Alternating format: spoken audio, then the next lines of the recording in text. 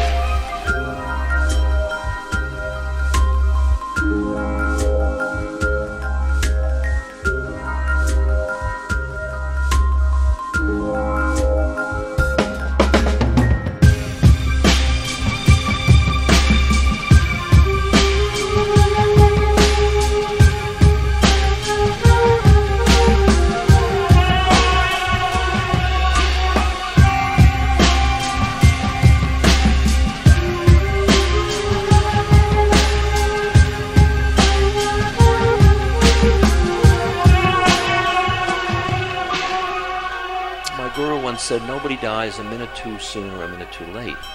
And if your commitment is to the physical plane, to the E, and that's what's real to you, then if that's all there is, then longer is better.